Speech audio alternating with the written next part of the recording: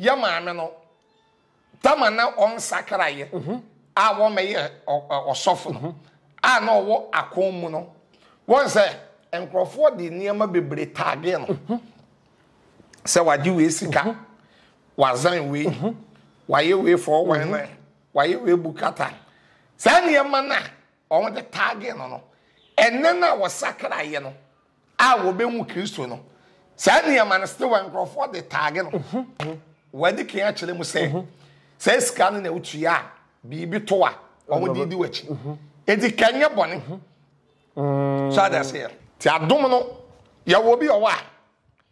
by evangelist obetumi ase ye deliverance aka ho enye bone but eye nkakra ana obi evangelist obetumi ase ya apostle obetumi ya teacher but eye nkakra on say Paul say fra dum ene yakwa adum enye mirikatu Sefa inchansen papa ya de bodan so pa dia eno ane adabo roofings and rust resist heat and afa enfedi so ni color bond material or de bodan so nti o ma 25-year guarantee a ema wa rehemu sa wo pe adabo roofings e wo enkrane ne mpatamu afo ani kire of ankobaria mo amwo kumase ene ne mpatamu nso momfo ani kire ehwa overseas junction adabo roofings mo ye samenhia e wo dan boso ampa fre 0248 944 710 Esa your WhatsApp number. Fred Adabov. Nani womuni idwa. Evangelist Patricia Odru Quantin. The dona edina manfo din pa na Agradaa. And what it na sorry. Na sorry I was down on. Was in the church members. Who won't be registration fee 300 Ghana cedis, that's 3 million skarada. Ebinum say na na ebopu and I say Evangelist Patricia Odru Quantin ebopu ebinum say de bi ne kwan so ano no sansem ye busa eye prophet Kumchacha say so asole won kwan say ucheska na be church member announce say de maame eye no ne kwan so ano no prof ye ma akwa ba Adepa TV eso Adepa for mo te say ye me ade ho ye pa me so mejemo so chia wankasa esenchia wahwefo nyina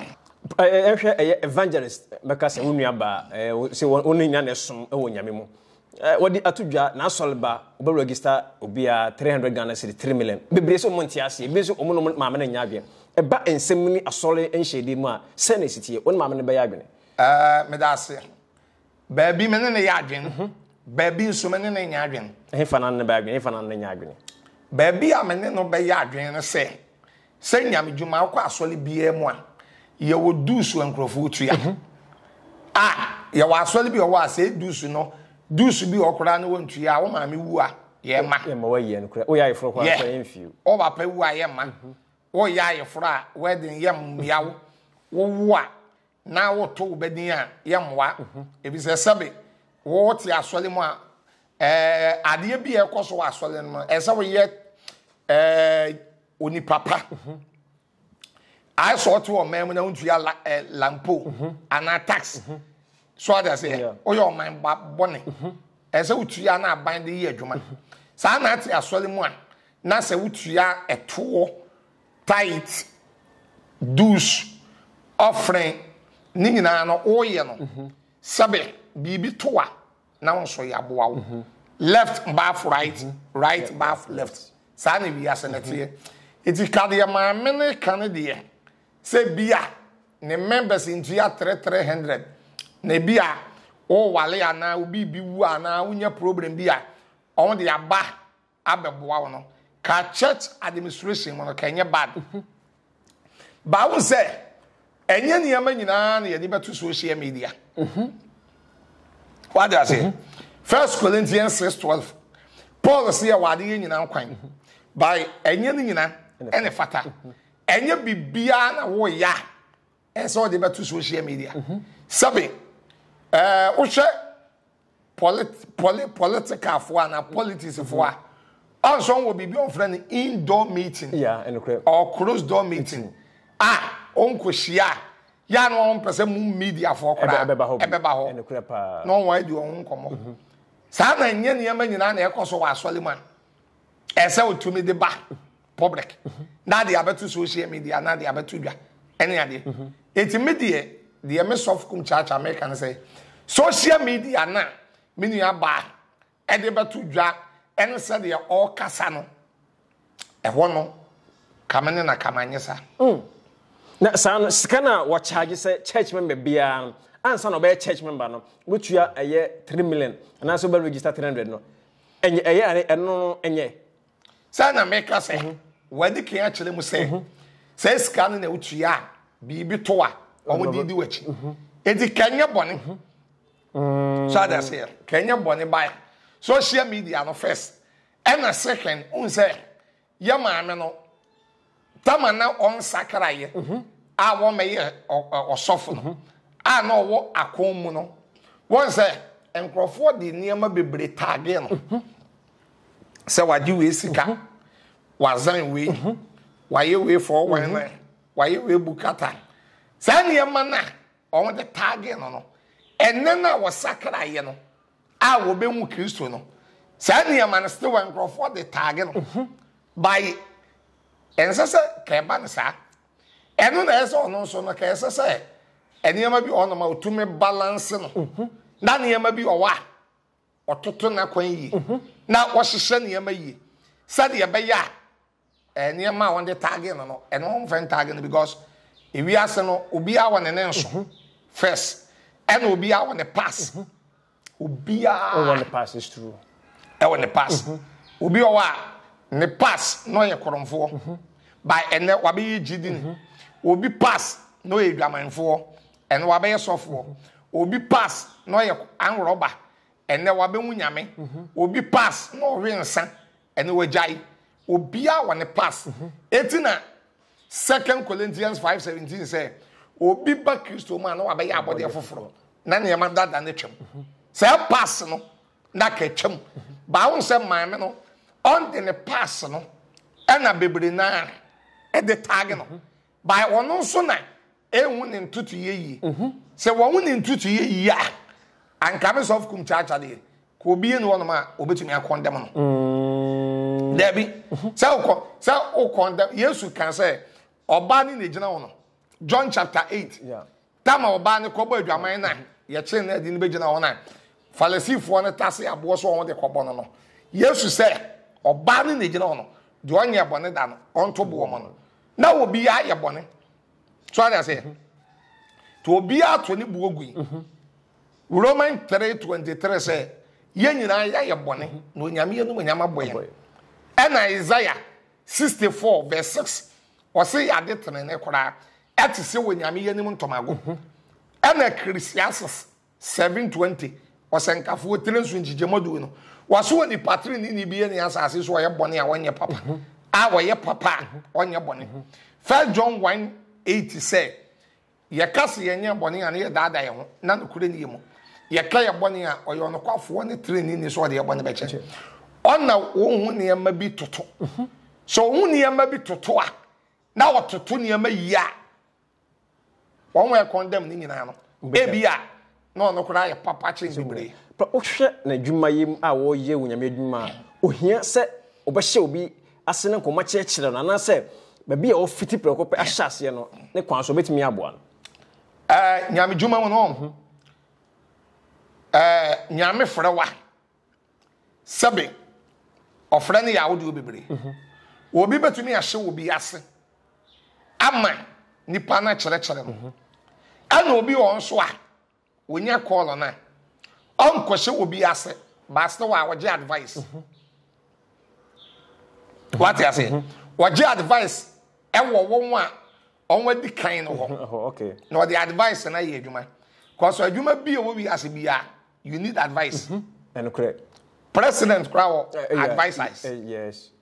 adwuma bia ewo advice say yes the o twasa enim say na chia it is of Kumchacha ya na we thank God say social media ni ade aye ba nyina me won krofo a on do me a won pem asem to da bia na ba social media wo ye nipa betumi de abufu akasa e betumi akensem bia na on we do na so so we de mesro next time ya ni say onipa no wa moska won si de ama by or good advisor wa bo wa everybody needs somebody it won say Paul sister you know so sister you obey Paul sabe oko obi nchen enya afutu enya advice adi ye adwuma no enti no me feel say wosesa na ye nyam adwuma sade ete bi enti no obi o wose we ye me spiritual father yeah we ye me spiritual father enya bibia o an advisor enti ye say anka maame no obi nya advices of yen hwe eye na adwuma yem ane ne nsem kra na wo ka no wo da to dwa se enye se obedi sofo nti o ka na wo nka obi wo hwe se di wo ye na nyam adwuma yi okoso eye na asore kama kama na amanfo kasa against no so eyi na no enko o twen kakra na se ono so nkoso nyina anano bia na hono na amanfo bebre e san se wo kasa bebre no bebre so wo kasa wo pere se ni issue so san se bo anu ye one say se wache wa adwuma ni mu ana yade bibi to ne so na wo yi ano akan ha me kay 100% se wache wo ma ana yade bibi to ne so na wo yi ano akan 100% by the yade kan se adwuma no wonche mu ana ba bia ofura oba ye nana oban one say e won etoro because e wo tora all the bibi target na so what to say Sadi amana on the once yes akoko besa seden akoroma enye ne fe ana ya enukre pa sadi amana onya de ato no so sabe what to say no eno osesa ye na nchei enche ye no se me anka me bo me nwadwa wo baabi kakara nipa hofono Yesu tamo ye nyame ye dwuma no starting at 12 years yeah tamo free 12 years ne ba ebedu 30 years yante no asem enukre Yesu de no sie e de no kwose baabi balance sie kakara wodu 30 years ne bo ne so 33 years e no fra asase Yesu okoi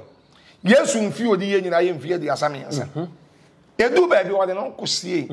nipa hofono one say ya boni di agba notice eti me osofu Kumchacha say ye me ka me de me nkosie kakara mbeba na maye foforo mbeba na ne ma de tag me no na mabeye ne ma bia me nkrofo kra say o eyo tan kwa by way there one sister wa no ene ye din ni wo mu sa ne ye din no so ka ho na ama ya ne nkrofo bi fe say ene de anya no kwara nkrofo ka fa no no e no kwara okay what am I say sa ne ye din no ana wo bia so no sabe e wi ase e ba obi a wo said what ye yeah sa ne ye din no na am nkrofo bi hu say ade wi de ene what sa e bi nso a no nte sa what am I say abusha wotin do adwenkyere e de aba e wo dwumadie so eye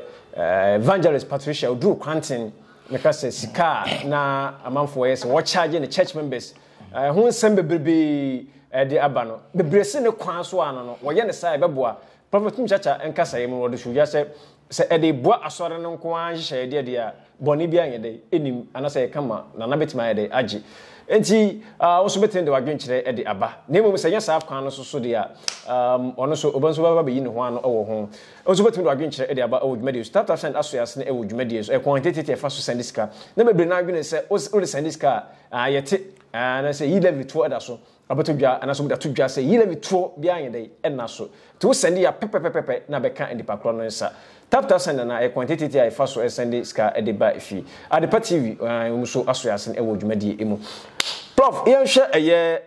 evangelist Patricia Oduru Quantin na Agradaa na sofu dwuma se de na ho keka ene ahofama wo de ye nyame adwuma sisie no bebre no twetwe bebre na akasa se o ni kunu kura nka no ho bebre na se de be wo si adwuma no enye ne kwan so nyesa na ye nyame adwuma prof na mo sum nyame na se mo ye nyame adwuma wodi woni tufom hwe se ne ho kan ene ahofama o nyame adwuma se na wo so ehunu no sa amenia wo se awade mu issue de ya na da bi ameka se you be private issue ma obi enko ho obi because our dear no kwan wa and obi a ebi a okoka obi a wale sem no ebi a wono kora ne de enye okay na ne de kora protect one say I say yes mami for we me from na enye sele nana kwesi ade man a wo kumase okumkom yeah and yes be edu baby asanten ne ba ko bi na owiye no yeah otumfu opokuare a owiye no and yes wo friend nana kwesi ade man no ka den say nana menam kurumu a enkrofo abodin aba baby amenam bi akwesi ade man yo baby amenam bi akwesi ade man yo baby amenam bi akwesi ade man ya bodin sa ya ne ha me enye ewana nana kwesi ade man so ka kire asanten no otumfo se nana ka wakoma to yam na menam kurumu a ensam enkrofo ka fa wo ho no tena wonte na wote a wo be se me de yakora eye it will be a one issue eye na wade mu program me kwofo obi a wade mu program ba so Kumchacha emfaso be na wo so because Yesu be wi ase de bia meka enti na Yesu anwale da Yesu wale ya ka wonya wade mu program yes Yesu ware ya ko benya ware mu program because Yesu wade ya ke bia ko ba na wo be wale no ka bronsam be yusu oba no ama be feti Yesu ama Yesu enya program se Samson se ne yele e weke no e ma wo benya program ya wo ekuku dam bebre wo wi ase a awade ama wo wenya program so eti Yesu ompe kai kenti wanwade eti medie ka me meka se maame evangelist Patricia konfo Agradaa da wade issue de sabe ko obi enko eya ne private issue eno nya wo issue eya ne private issue sabe also the yakura problem we just dale so I say it's ya what there coming enko wow very good abushia prophet me enko enti ni kwa se omanfo asori ana maame ne kurukura amwa no ana se ni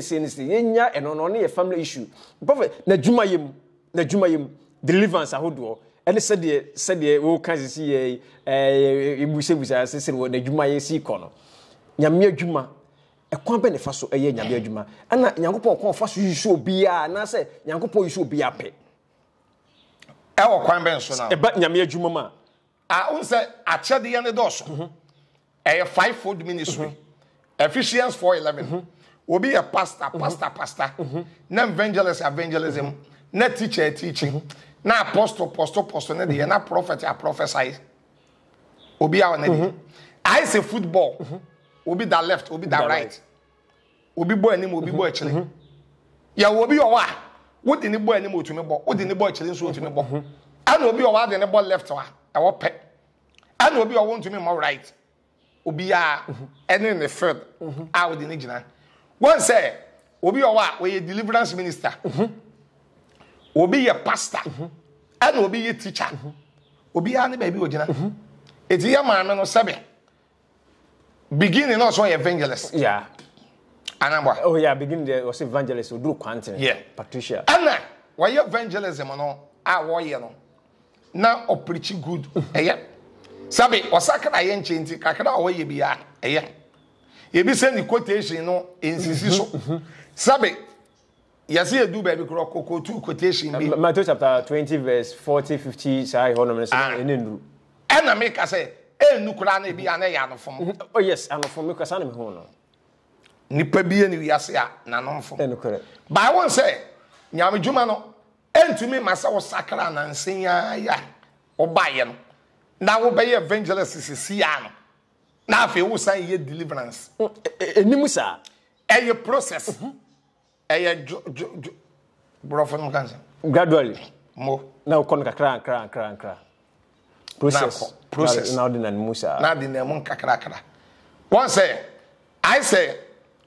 me the police example oko police ya of last couple and a couple na call last couple no aba sergeant na aba inspector na aba chief inspector no aba aspo so ni aspo there be police ayi mu dem share nim omo inu sa ASP it trying short aspo okay ufri ASP no aba DSP ufri DSP na ko supo ufiri supo na ko chief supo chief supo na ko ACP ACP na ko DCOP DCOP ufiri DCOP a ansa na waba COP COP ni your commissioner of police okay ansa na ufiri COP a na waba IGP IGP ni your government appointee government appointee e wono udu COP a wapem aben bi ba no pe wasema na wode why IGP so that say a process na kon kakrakra ti adom no ya wo bi owa by evangelist obetumi ase yenye deliverance aka ho enye bone but eye nkakra ana obi evangelist obetumi ase ya apostle obetumi ya teacher but eye nkakra on say Paul say fra adom mu ene ye kwa adom enye mirikatu obi owa say fivefold ministry ni koda no obetumi enye ni nyina not the operative church but a process kakrakra to be sas of Kumchacha san meka na ise ohwemu adom amanfo say maame wo pere no ho no ebeto ba say adom kwa na anyame de ama no eso na odi na adwuma say na make asa adom de nipa mfa adom me nipa nyame na de adom ema te obi evangelist obetumi aba be nya prophet as yen deliverance minister but eyen kakra so that say owo akoda ne ya na ne ya wajikim na wonante a ne ho be ye ohu ene kura pa ho be ho pa ne de so wa wo akoda be wan so ene ya wo no na na say bosome miensa da akoda no wanante se me kokurum da wanante wose me kwata de aba medi fufuo me sin afifi ne ho be ye ohu wo be kasa akoda we ofre eti no sabe achade ya no de ewo ho ba achade ya no wo ho no process enen kakra na achade ya ne bi be kan na we ba na we be kan na we ba na wo de ye adwuma ene ade enti no enye bone susu obi be nya achade ya me nsa ana nan ana enum a wo de sa achade ya ebe ye adwuma prof yemusa wa sorry o sa charge ni bi wo ho no so obi ba wa sorry a o ba charge ne se bia o be tu askase ye ni charge wo ho by your scan crofo etua your dues is the enye charge o se bia prophet Kumchacha atwa to say we masole ba meje 1 million we register 2 million say na obey church member dabi ebi ni o by ena me ka say maame no wan ka say o se wo chire mu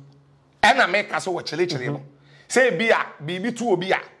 na ebi a won kwa na yie won kwa say scan na wutua na bi na onde be yese so chire and the church say na ye wa asole bebro ko Pentecost Assemblies of God Methodist Presbyterian ye wo do suni scan crofo tua ebi o we 2 million ebi kura 5 million ebi ye 1 million a wutua sabe tua wutua no kura won so e be boa say bia wo a okowale ye say bia mo amon wale amoye asigiadifo no ye bia bukum obi ye ntua bia 2 million 3 million sade ye be ya wo be wale a ye di ska bi be ye bia 20,000 ba she invrepum ye de amount na ye wa chede ye so de aba so ti asole nim na se wuntua okowale a ye be boa wow I ni enko yi ni sika mfa mabo na bia mo o kwa asole kwasa embrace assemblies some ye bi ye bi pa thank you ba won say na make say kraman ke nipa enye news nipa kwaka kraman na news right ebusia we dey go so hwe the party TV no so wetin do adwenkyere e dey aba e wo dwumadi eso adabof e ba dance boba pa dia the whole Ghana baby a manfo nam bo dance so ananse e dan hodo ye sisi Ghana de baby o magina to mo bobo sa dan so de eno ane adabof e ba eye awiabo enso etori akese eto nyina no enkan dan no kama tim de tim adabofo na ene se obi agina tuma samre dan ekoso nyina no oguso oboso e de mankrofo Ghana ha de on na say Ghana fana nyina no ne ho agihwa a obi a nam no so ebo dan so na number no ene go screen so no betimi afa no afre no o ade pat duro ya fra so fa number no o ade pat TV so na we dey o de frɛ no yesra mo ya mo yene wa bro chief ho akwa de bobo me dan so ma me no kwakuma to ye adabofo ebe ne kama ne no bo so fufufufu kama fe no ane kama e de ama waso ya se ne ewo dwumadi iso eye ma me Agradaa evangelist Patricia Oduru Quantin ne nsema ahodo ya na ekoso bebre prof ya na social media issues social media ntokwa wo ye sofo a eboa wo social media ntokwa menye sure se sofo obi asole ya na obekon ntokwa so sofo bi owa ana obi owa na wakana sem asem na wakan no wanka ni yi eno no so so obekire wanka ni pa na most silence means consent it o silence no wankasa na akoyese de woka no eno kore by Ghana no okasa yeso opekasa wankasa nso na obi de asem to so nso ese eno kore kosi kwada to oni pa no so o ti bibi na bi ade na wate no oba na obi sign ne ho an eno na ye na kofa problem e ba no wate bibi ade a woka fa na wona nye oba na obi sign ne ho yes open kasa open tokwa wa man so a eno so problem ba ade nyina ya hwe yi se ye ba ye nyina ye ka ho ya menya me ma ya botere menka ye nyina ya me nyame ma ya botere ye mfa nkyele nsem mu eno beboa okay abushia ha na den komo atwe ne nyina no AC prophet Kumchacha ene ne no atwe nkomo ewo Adepa TV eso prof we den komo atwe ne nyina eba na wieye menim se wo bi wo ha pese wo kan edikwa to nso akonya ewo ho no oh the American say ye nyina no ye nipa baako ye oman baako odo na ye on say ne social media no say de wo kan eso ntokwa doso Africa no say menim de say ye use social media no baby aboaye baby nso amoaye no cause koka ne doso doso pa o doso ye nhwe ye ho ye okay medase menchia menua ba ho ofa bia memfa ni ni agora on say ma bon ne din wo platform isu bebre Africa where ya me she nyina ma bon ne din bebre Madam Love Madam Love police fo nyina police fo nyina yele eye ba ko pe ena wo Ghana anu ane Madam Love eti bia o hwe prophet Kumchacha wo Ghana ha ana eburuchire kuro bia na pe African wear kama wona wo yele na wo ma ebia mokọ party mokọ wedding mokọ ayie mo pese opem ne kama me makado sa ade e fe na mepe e na ade bia eye papa na bidi adanse e bon dawuro chelew sa wo pese Madam Love police fu nyina yele edwudwa won tade e kama eye Africa wear bomodin so obefre prophet Kumchacha me number yi o frɛ me ya me no be kasa na me de Madam Love e number amount o eburuchira anagana WhatsApp obetimi ya WhatsApp me ana voice audio obetimi so afrɛ me 0542 51 another 5128 0542 51 another 5128 menu ya medase right abushia eden komo training na AC prophet Kumchacha na twen komo fa issues we ho mo so betimi adwen kire e di aba mede mi amede be fama kosi adwuma do fama agio manager cameraman ba kon na obo aye twa bia ma tiu one na twen komo ana se one obo aye twa bia kama e de ma ha de komo training na AC nyame ya adom e ba de channel e be sa share bi eni prophet Kumchacha be sa to aye komo twen eso issues we ba na enti ase ya ene no ba be kasa we nyame nipa oja odasafo ano Heaven Gate ono dano ahanu ya ono ne be twen komo samri ha ne edisi yakra mo nyina e be sa share bi